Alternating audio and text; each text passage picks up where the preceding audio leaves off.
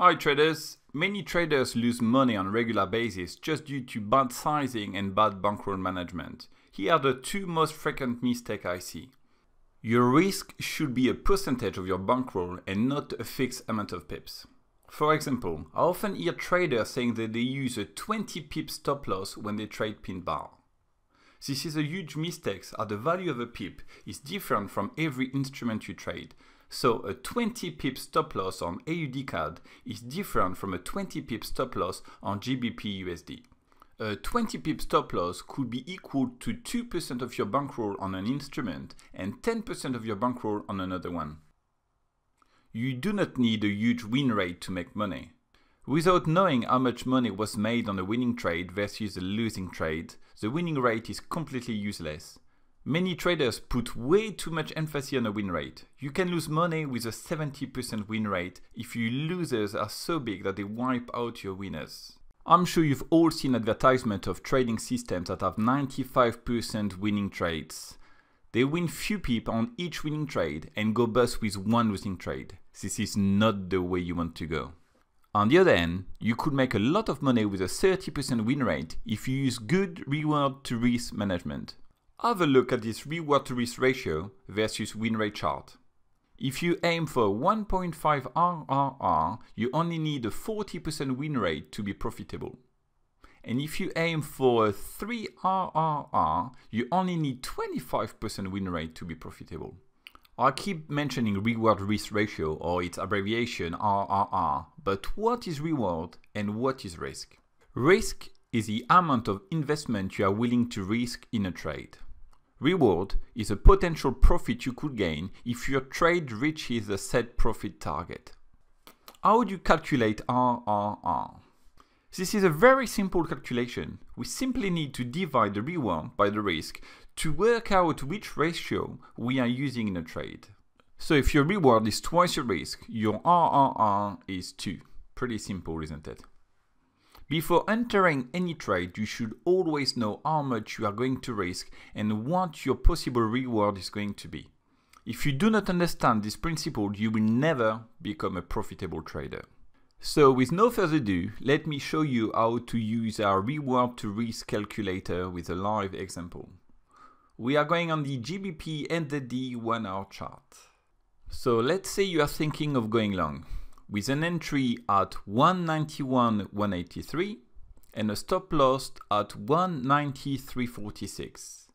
And you have two take profit targets in mind, one at 191.488 and the other one at 192.577.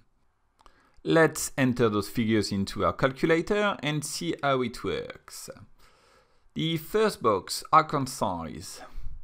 It's self-explanatory. You need to put your bankroll amount in counter currency, which here is NZD. So if your account is £10,000, your account size in NZD is 19,118.3. Second box, how much do you want to risk per trade? Let's put 2% as we do not want to lose more than £200 per trade.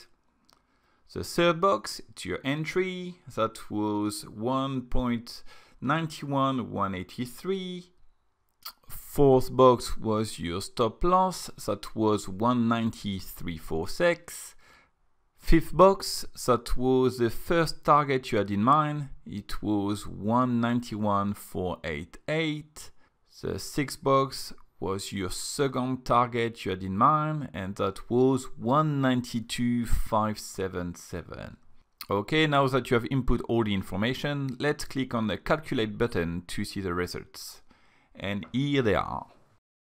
Quantity, that the number of units to buy, it's almost 45,683 units.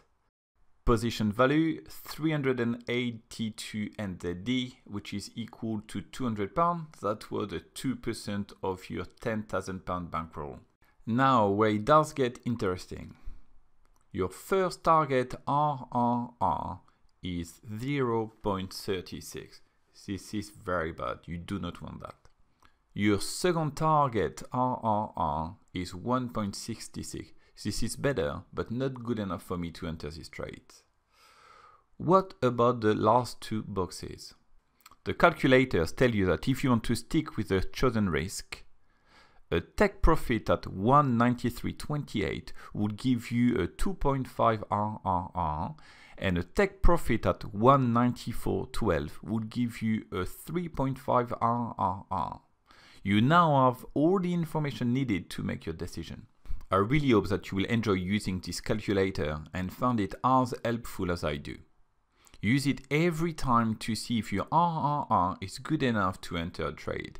If your RRR is lower than 2 to 1, you might want to skip the trade or amend your entry point in order to get a much better RRR. For example, you may choose to enter on a 50% retracement instead of a market entry. If you have not done it yet, go to PriceActionTracker.com and download PriceActionTracker free now. Okay, that's it for me. Thank you for watching and thank you for your support. I hope you've enjoyed this video. If you did, please do not forget to click the like button and subscribe to the channel for more videos like this.